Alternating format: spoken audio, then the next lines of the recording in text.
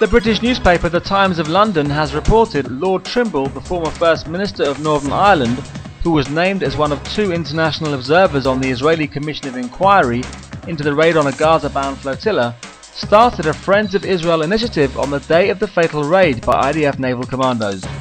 Lord Trimble, the former leader of the Ulster Unionist Party, will observe the proceedings along with the former Canadian Judge Advocate General Ken Watkin.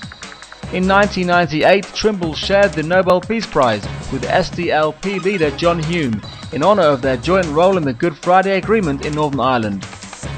According to the British Daily, Mideast Quartet envoy Tony Blair welcomes Israel's decision to investigate the raid.